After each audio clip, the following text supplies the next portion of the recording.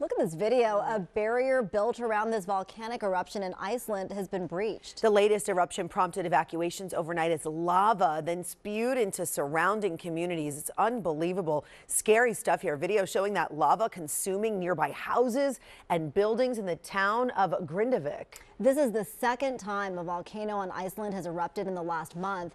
Iceland is home to 32 active volcanoes. You know, we were in Iceland 2 years ago when a volcano was erupting. We hiked to it. It was such a stunning and spectacular sight, but I'm really afraid for those folks in Grindavik. Yeah. They just returned to their homes December 22nd and then had to evacuate again. And just the sight of the lava making its way down is absolutely petrifying, thinking of them.